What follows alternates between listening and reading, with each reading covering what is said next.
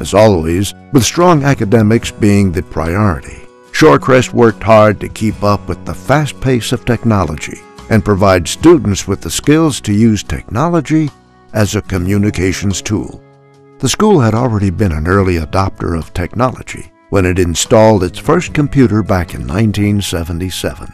At that time, the IBM 442 information processor was rented for $530 a month, but was later purchased for $7,000.